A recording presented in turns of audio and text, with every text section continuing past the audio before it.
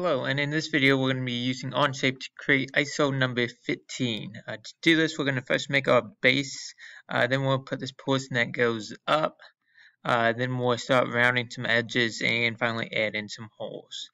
So first we're just going to go to our Onshape, we're going to create a new document, name it ISO 15, and then we'll start by sketching out that base.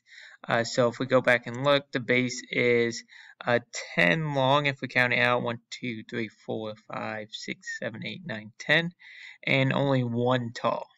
And then when we go back, 1, 2, 3, 4, 5, 6 deep.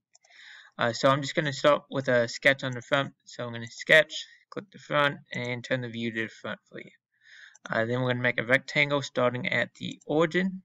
I'm just going to click to make it, and then we said over 10, enter, and up 1, enter.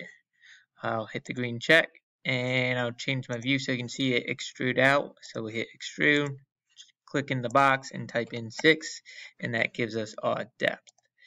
Next, I'm going to add this portion that goes up. So if we look, it's got 1, 2, 3, and then 4 before it starts rounding, so I'm only going to go over 4, and it starts in the corner and has a depth of 1 and 2, and the height is 1, 2, 3, 4, 5, 6.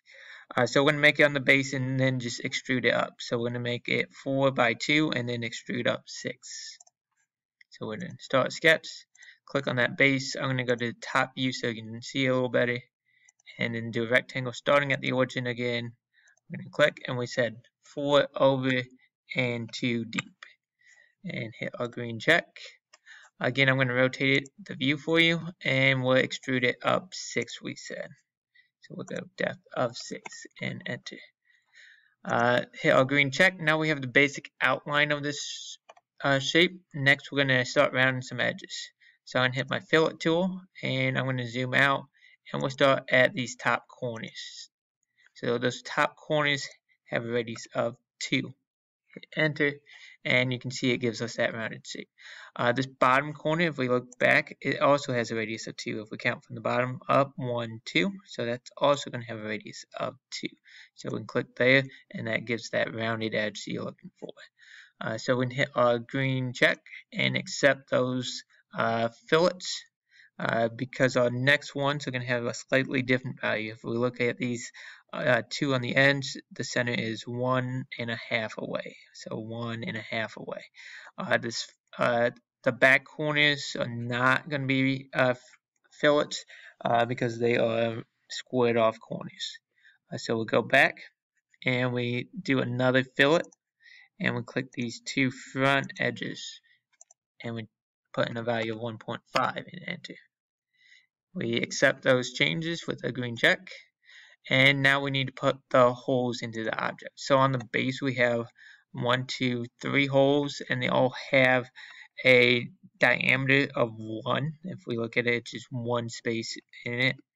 The first 2 appear to be at the center of the fillet, and then the third one we're going to have to dimension 1.5 from both sides. So we can go ahead and do that. So I'm just going to use a sketch, put it on the top surface layer, change our view so you can see a little better, and then start making our circles. If you want to, you can try to get right on that concentric mark, and then you can click and type in a 1. Or if you just want to make a circle and put in a value of 1, you can do that as well.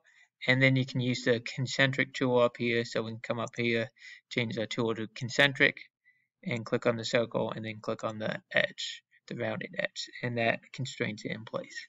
Then we can do our last cutout here.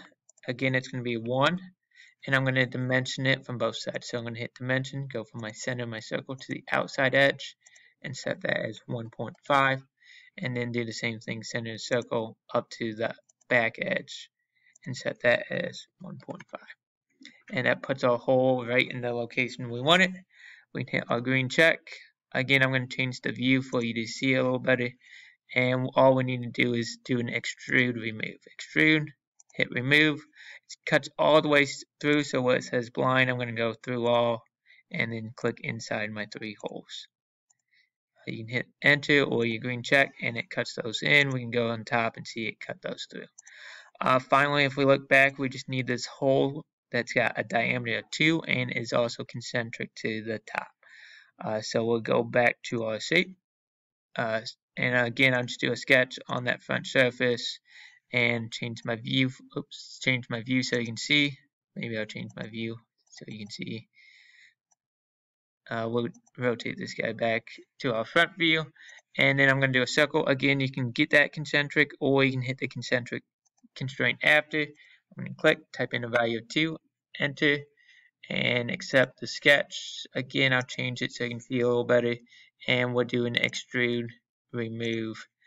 Again, just like the last one, through all, and then click inside that circle. Hit the green check, and you're finished with ISO 15. So hopefully this helps in your creation of ISO 15. Good luck.